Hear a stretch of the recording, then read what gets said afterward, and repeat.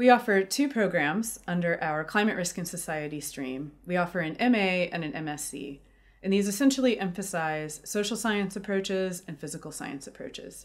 Both programs will take modules together, especially our specialized module in Climate Risk and Society.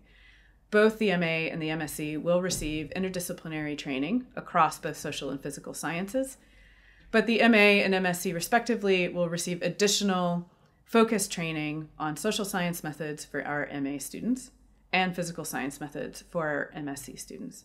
So I'll just say a bit about the program structure for each of those so you can get a sense of where they fit together, where they overlap, and how you might decide between them if you're trying to decide between an MA or an MSc in Climate Risk and Society. Our MA programs will include some social science training, so all of our MA students take research methods for global challenges. And in this module, we really try to give you the skills to develop research questions and think about how to use social science methods in a practical, more design-oriented way. So this is very much a challenge and problem-led module, which will be a bit different from social science modules you might have taken in your undergrad, or if you're coming from another discipline altogether, it's going to give you a very practice-focused introduction to social science methods. Social Dimensions of Risk and Resilience gives you an introduction to critical social science approaches to, well, risk and resilience. So here we're looking at different kinds of challenges like health, refugee humanitarianism, and development, and we're looking at how the concepts of risk and resilience are used to govern different kinds of problems. So this is fantastic training if you're interested in policy analysis, above and beyond climate or hazards, but especially if you're interested in those fields. It gives you a strong grounding in social science approaches to environmental problems. On the MSc side of our program, we offer, again, Climate Risk and Society, and this is co-taught with human and physical geographers. So as a physical geographer, an MSc student, you will be introduced to social science approaches as well. Then you'll be given a strong grounding in data collection and data analysis skills to tackle hazards, in particular through spatial and temporal dimensions of hazards or hydrometeorological hazards. So as a CRS student on the MSc track, you get to choose between those two modules. Spatial and temporal dimensions of hazards emphasizes data collection and analysis techniques. So you learn different ways of working with environmental data, how to make sense of it, and how to visualize that data in different ways. That is really about the techniques and the science behind how we know what we know about hazards. Hydrometeorological hazards gives you a strong grounding in, well, water-based and weather-based hazards. So if you're interested in flooding or drought or early warning systems in particular, that's a fantastic module for you to take to develop skills and a knowledge base in those areas. So that module is more focused on specific kinds of hazards and the skill set needed to understand those hazards. Spatiotemporal dimensions of hazards gives you a skill set in designing research to understand environmental change more broadly. So hopefully that helps you understand how you might decide between those two and the core differences between the MA and the MSc. All of our students then take together a core set of modules: understanding risk, risk frontiers, and the dissertation. Our MSc students as well take risk science and communication in order to develop a skill set about communicating difficult and uncertain science to the public at large and to different audiences.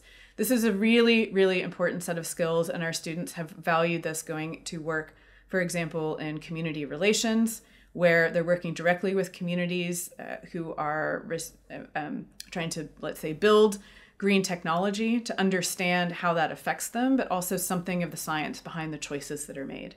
So that's a really important skill set for, we think, all physical scientists going to work in any manner of different organizations after graduation.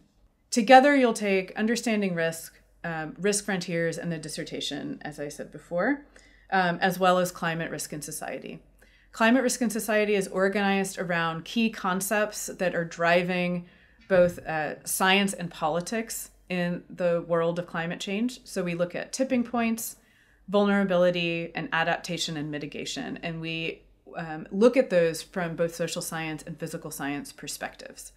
This means that no matter whether you're on the MA or MSc, you're going to learn to think about those problems from different angles and to understand how other people who might be sitting around the table with you are thinking about those concepts. And this is a really important skill set as well as we go into the workplace and try to tackle really complex, intractable problems. Understanding risk is also team taught between our human geography staff and physical geography staff.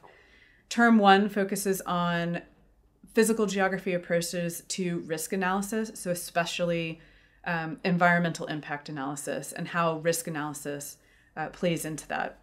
So you'll learn a specific set of skills about how to analyze risk related to particular environmental hazards.